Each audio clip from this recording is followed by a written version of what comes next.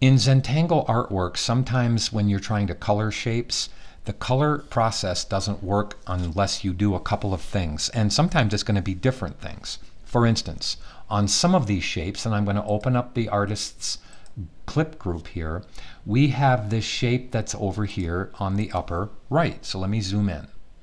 Okay, I'm going to click on the circle for that shape, and I may want to add another shape on the bottom of this one to color the white area, because I've gone into the shape right now and they're strokes. That's all they are, and each one of those shapes has no fill. So we're going to have to create a fill in order to recolor the fill. And I'm just going to make it white for now, and then use the Recolor Artwork window to recolor the background. But let's first color the black strokes.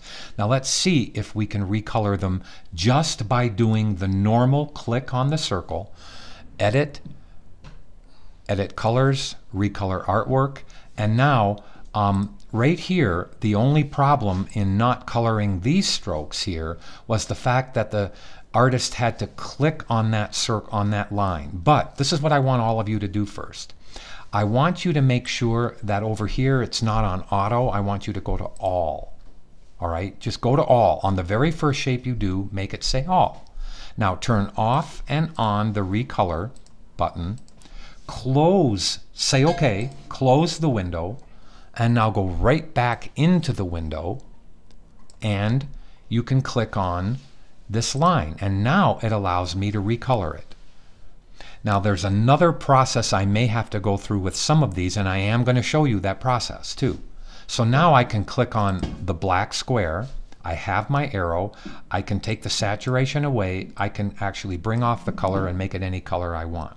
Okay, so I'm going to click OK. Now here's how I would actually add a color to the background. So I'm going to have to draw for a second. If the student doesn't want the white back there and they want a color, this is what they're going to have to do. So I'm going to lock up all the other items that are in here except that particular shape. See it? Okay. Now I'm going to take and leave this selected, and whatever I draw is going to go way down here to the bottom, underneath everything. Right now it's going to start being on top, and that's okay. So I'm taking the P key, I'm going to zoom in, and I'm going to, and this is what you may have to do. Look at how I'm going to take this, and I have to Control Z back because I need to lock up everything, not the parent group, not this, but I'm going to lock everything inside so my pen doesn't think I want to touch any one of these. So yeah, it looks like I have a lot of stuff locked up, but I left the layer unlocked. See the layer? It's unlocked. Now in the pen tool, now I can't click on anything else but the shape I'm actually drawing, and I'm going to take the stroke away for now. So let me just move this over using my pen tool capabilities. Let me zoom in and just quickly draw a big thing that the only accurate part was going to be what I just drew. So look at how I can just come around the whole thing like this and join it in. Now I want to add a white fill to it. That's important. So I'm going to click the fill color and make it white. Now look, I have to find where it went. See it way up there? See it right there? I have to actually move it down into the bottom. Look at this. I have to move it all the way to the bottom of that group. Now I can go into the Recolor Edit window. Once I unlock all of these shapes right here, okay, I'm unlocking all of them inside that shape number 10 that I've added a big fill to, and I click the circle. Now when I go into Edit, Edit Colors, Recolor Artwork, there will be a white one. Now I can click the white one, I can actually add saturation to it, and I can alter the color. So let's now go in and alter the fill. So let me see what I'm doing here and why it's not coloring. Oops! Look, I didn't click the line. It's still a line. Even though I told it to be white to purple, do you see how it didn't until I actually clicked this right there? and for some reason it's not letting me do it. So I have to figure out why isn't it letting me do it. All right, so I'm going to say OK on it, and I'm going to try to do it again. So I may actually have to click on that piece all by itself, which is a white fill. So now I'm going to try number 2. So this is what I use. Sometimes you just have to do it in Illustrator. It should allow me to color it. I shouldn't have to click on it right now with a white fill and just add a color here. Yes, it would color it here, but I want to see if the edit color window actually works in the white fill. So now, do you see how I clicked on it all by itself? Do you see the arrow? The arrow is there. So now I can actually add a color. I can actually take it and make it any color I want, and you can see by now using this, the original color is still white, but now I've used the Edit Recolor Artwork window to color it that color. And I know it's ugly, but whatever. So now let's go do another shape. Let's go do these squirrely things here. This may be another problem that we may have if the artist wants to have a color in the background. So I'm going to close this. And there's one other thing that I want to introduce you to. So I always lock up everything, okay? So now let me find that shape. That's not it. That is it. So now I have this one here. So now this one consists of 2 groups. So let me click them. Okay, they're pretty big. Now I want you to also see something that if you still cannot color something, here is what you have to do, okay? Leave it selected, and I'm going to do it for this shape.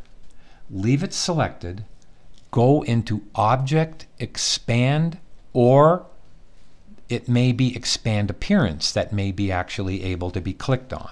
But I'm going to expand this one's appearance both in the fill and the stroke and click OK. Now, if I hadn't been able to color it before, I will be able to color it now. So let's go into Edit, Edit Colors, Recolor Artwork, and you can see there's an arrow by the black, okay, and there's no white, so I'm going to have to do the same thing to that shape by making a large rectangle in the back and just making it part of that group. All right, that'll work fine. So now let's desaturate it. Let's add a different color to this and make it something. What is changing here? Oh, no, that's changing fine. So I have now a teal green there. That's I was looking at something else. Now, inside that group, which is this one, Brian? No, it's this one. I'm sorry, I wasn't even paying attention. So inside shape 9, I have to kind of try to make a shape that's going to be underneath this group. All right, so let's just see how bad it's going to be. What I mean by that is I may have to actually do some custom path edits. So I'm just going to make a rectangle underneath it like this.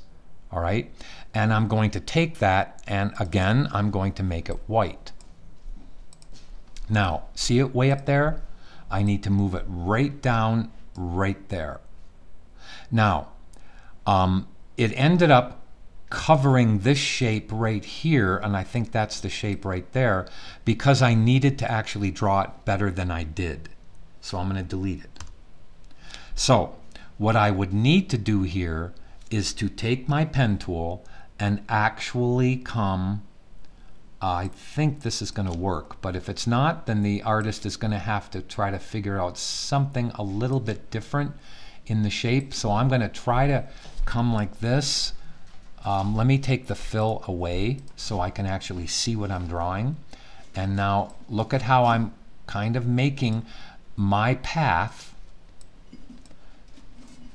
Let me take that path and let's use our drawing techniques to actually now make a rectangle that works. So let me come up here. Okay, this may not work, and I'm going to show you why. Let me just finish drawing, and I just want to see if this is going to work. And I'll tell you the reason why it's not working. It's because of layer order. That's why. Okay, so I'm just going to come around the bottom here, and now I've made kind of a custom shape, but you see this, what looks like black flower petals? That layer is lower than the one that I'm working on. So I may be covering up that piece without wanting to. So I'm going to double click this, make it white again, and yes, I did cover it up. So I may take shape number 9 and move it underneath everything here, and that would solve everything I'm trying to do. So I'm going to take this path and move it down below here. Now I'm going to take shape number 9 and move it to the bottom. And I think that worked fine. Actually, I think that worked great. Okay, now I can go in and recolor that shape. So again, I'm going to click on that circle inside to see how I clicked on that shape, which is the big white rectangle. Go into Edit, Edit Colors, Recolor Artwork in the way that I want you to. Yes, there's an arrow there. Yes, I can come up like this, and I can recolor that artwork and make it as saturated as I want, or whatever color I want. So that is something that now we can solve, and that's kind of pretty. So there we go. All right, so let's go lock up that shape, and let me try another shape that I may have to expand the appearance on. So what I'd like to do is to try to color these black petals. So let's lock up everything else. Let's open the black petals, and here is a group. So everything is colored inside this but the black. So I'm going to try first to recolor the black petals. I'll make them some other color, but I'm going to try. I may have to do a couple of different things. So if I click on the black, yes, and the artist may have just wanted to leave this black, which is fine, but there is an arrow there now. If the arrow wasn't there, just go up and click that line. Remember at the beginning I said put it on all, and I said recolor it, turn on, put the check mark on and off, click OK, and then go right back into the window. That sometimes lets all the colors be recolored. So now if I wanted to, I'm just going to resaturate it, and you can see how I can make it any color I want. And I know the artist isn't happy with what I'm doing, but I'll just leave it like that. Okay. So that should be a little trick to show you how to do everything there. Now, I'm interested in these lines here, and you can stop this movie if you want, that's fine, but I'm going to click on this one, which those aren't the lines, these are the lines. Nope, that's not it either. Let's go to here. Nope. Which one is it? It's this one. Okay, so there it is right there. It's this one right there. Let's go inside. Click on the circle. Now, the arrow just may be there, all right? And this is another one that I would have to draw a shape on if I wanted to color the background behind it with a new shape. But let's just go in and see if we can quickly do this, and then I'll end this movie.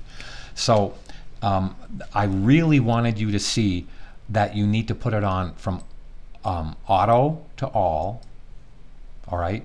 And now the arrow is appearing. I can click it on and off, and now I can desaturate it. I can click the color, and you can see how I can change it to any color I want. Okay, so that should be working. I can't color the white background because there is no shape there to color. I would have to redraw that shape and put it below this group right here, but inside shape number 7. You follow what I mean there? Okay, so that should be a nice little trick for us to get stuff done, and let you color every color in there in case the artist didn't want to have anything left over that's black. I hope that helped.